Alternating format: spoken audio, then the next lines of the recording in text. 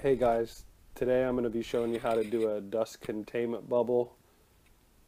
Works great for whether you're spraying, cutting some drywall, doing some painting, anything that's going to create dust, it'll contain it. All you're going to need is some light plastic, 0.31 mil. This one's 12 feet wide, so it's going to drape all the way down the floor. Some push pins and 1.25 inch masking tape. First thing you want to do is get the masking tape up on the walls. This bubble is going to go out into the ceiling, so anywhere on the wall that you're going to have your bubble, you're going to need masking tape. Make sure it's stuck real good, probably about a finger's width. And then the remainder of the tape is going to hold the plastic. You want to compensate for how big the area is you're going to make the bubble. I like to go probably 3 feet out or so from the actual repair so I can feather a texture out into the existing. That's how you get a good texture blend, is just feathering it out into the existing. So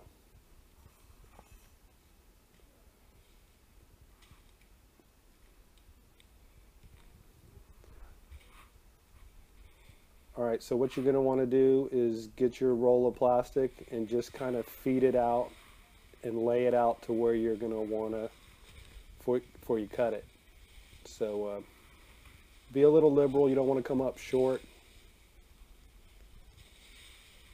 And then just follow it along the wall and then out into the ceiling, probably parallel with where you have the tape ending. All this depends on the configuration of your repair you're doing. So just take your razor knife, cut the plastic,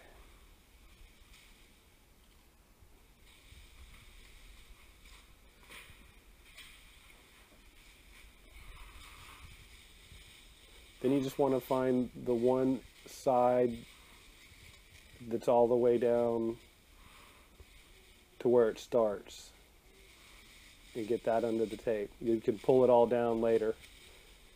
It's actually easier if you don't pull it all down while you're trying to get it up. So just push it under the masking tape and then make sure the masking tape sticks real good to the plastic and every bit of the wall is covered by the plastic under the masking tape.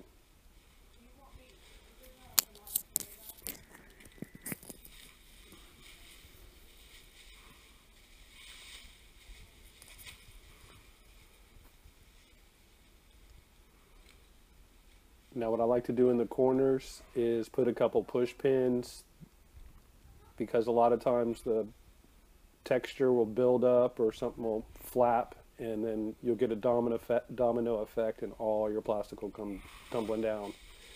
So those are a little insurance policy to keep the plastic up. They work really good. And they're also what you're going to use to keep the plastic up out into the ceiling where there's no wall to tape it to.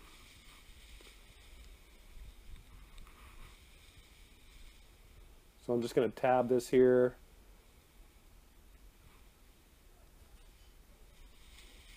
And then I'm going to tear off some small pieces of tape and stick them to my shirt for easy access. You don't have to stick them to your shirt, but it works good for me. I can keep moving. I don't have to tear it each time I need a piece of tape. They're ready to go. What I'm going to do is put it over the top of the plastic that's going out onto the ceiling. It reinforces this light plastic to where it's not going to tear or really come down on you when you're spraying or doing anything like that.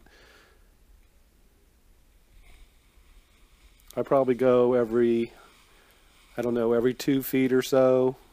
Again, it depends on what you're doing and how big the area is. You want a light plastic because they can support the plastic.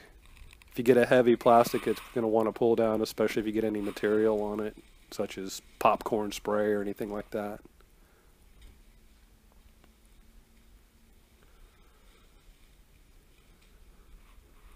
And you want to start the plastic wherever you want your door or entry into the bubble.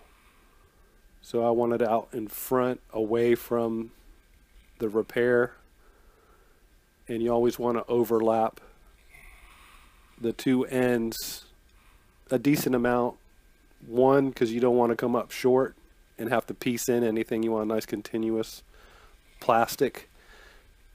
Two, when you overlap it, it's just going to contain the dust that much better.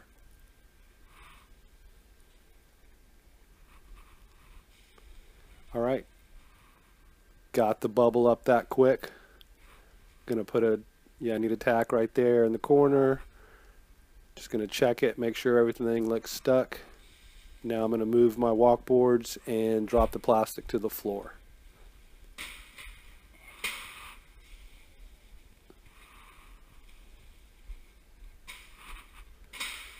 So once you get the plastic down to the floor, I like to just tab it with some tape, kind of move it out to the walls so I have plenty of room to work in, and you're not stepping on the plastic, because you could pull the plastic down if you step on it. So tape it out big enough so you can walk around in there. It is a concrete floor, so I really don't have to worry about the flooring that much, but I like to put plastic down anyways to catch all the mess. And then when I'm all done, I can just drop the plastic, roll it up in the floor plastic, and I don't have to clean anything. Everything's contained. Only thing exposed is the ceiling that I'm working on. Works out great.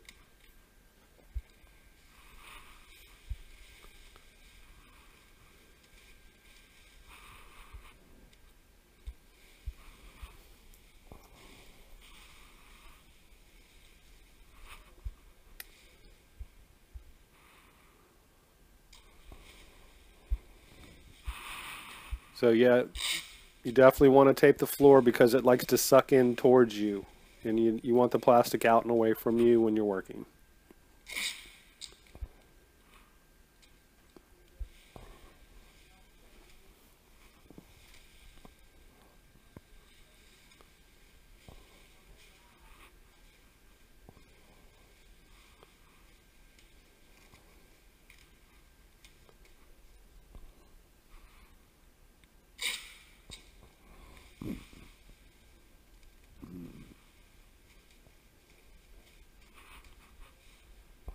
Alright, so nice little area to work in. It's all contained. I don't have to worry about overspray, popcorn spraying everywhere, having to do any cleanup. It's ready to spray.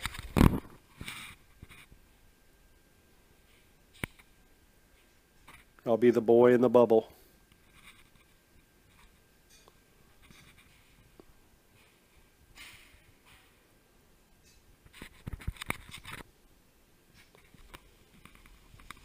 Again, one more look in there before I spray the popcorn.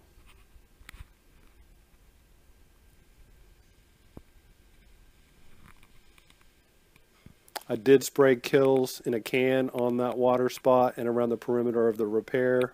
There's a contractor here that's going to be respraying all these ceilings, doing some other work. They just called me in to repair these popcorn ceiling areas. Alright, I'm ready to spray. Using my RTX 1000 to spray the popcorn texture.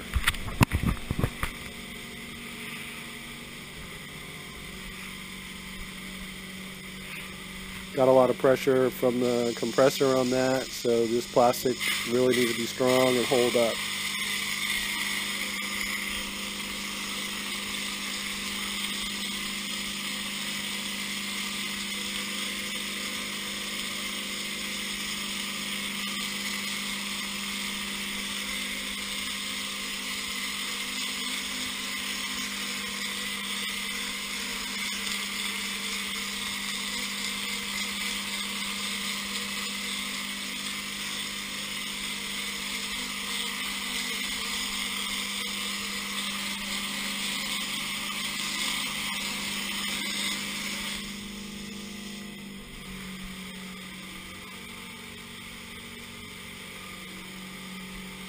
This material does have a little weight to it, so definitely putting the push pins to the test.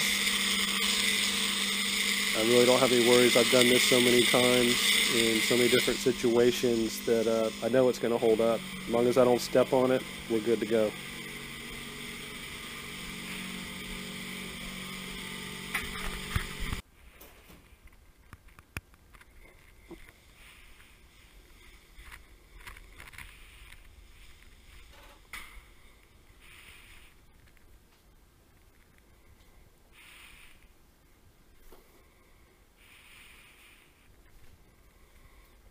Alright, I'm going to drop the plastic.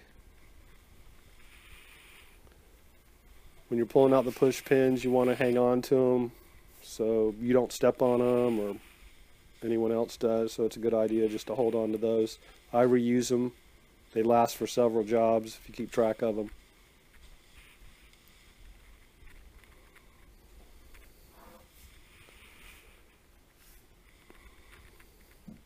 You want to be careful when you're pulling down the wet plastic not to get anything on the walls.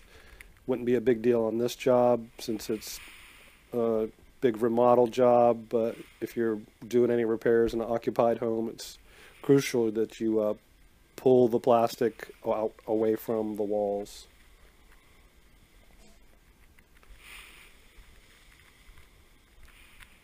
And there's the popcorn, nicely blended. Again, it feathered out, which helps it blend. Little variation right now because it's wet, but once it dries, you're not even going to be able to see where that repair was. And again, there's a contractor here that's going to be priming these ceilings with the oil base stain blocking primer and painting them as well.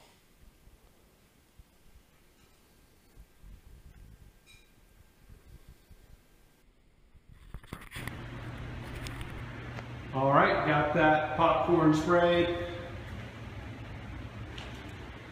The dust containment plastic bubble worked perfectly. As always, if you enjoyed the video, give it a thumbs up. And if you have any questions, please leave your question in the comment section. I'll be happy to answer it. Be sure to subscribe to my channel to keep up with all my latest videos. Check me out on Facebook, Instagram, and Twitter. Thanks for watching.